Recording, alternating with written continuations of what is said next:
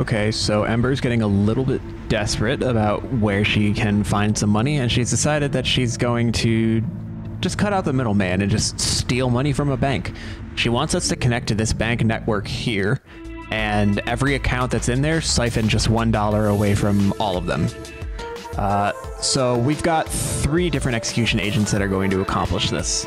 Execution agent B is the most simple one. He's going to grab file 301, which just has the keywords credit and debit, because in order to take the money, we need to, in Ember's file, write a credit. So first is the account that it's coming from, the word credit, and then $1.00.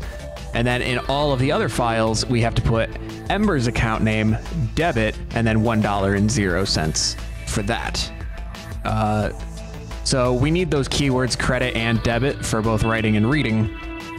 And just to save myself some time, I had one execution agent grab file 301 and send those out to XA, who's going to get credit, and XC, who's going to get debit. So XA is going to absorb credit, and XC is going to get debit, and then B is going to be gone. XC is going to be the one that's in charge of editing all the other accounts to say that they've had $1 taken out from them and sent to Ember's account. So what it's going to do is it's going to first get the word debit, and then it's going to create a withdrawer. And the withdrawer is going to be the one that is going to actually edit the file. So XC creates the withdrawer, and then I created just a manual hard-coded wait. I thought I tried doing a signal at first, and I realized that since it's going to be the same amount of time between each new withdrawer being created to the time I need to create the next one, I could just try and hard-code and minimize the amount of time that I wait instead of having to pass extra signals around. So now that XC has spawned one, he's going to wait. I copied 3 to T, and I just created a loop where all it does is just wait. So C is in a holding pattern for a predetermined amount of time, while XC0 is going to go and edit the file. They're going to go into local mode, and local mode will allow them to communicate with XA, who is also in local mode. And then they're going to grab the file that they were told to by XC, and they're going to copy the name of their account over to XA, who's waiting for it. So XA is going to take in the account name that it's getting the credit for. It's going to write the word credit that it knows, and then 10. And then before it does the extra stuff, it's also going to send Ember's account number, this 1706 number. We're going to send that back over to XC0 to do. So XA is going to send that back over. Now they both have all the information they need to edit their 2 files. So XA is going to credit $1 to Ember's account, and XC0 is going to debit $1 to this account.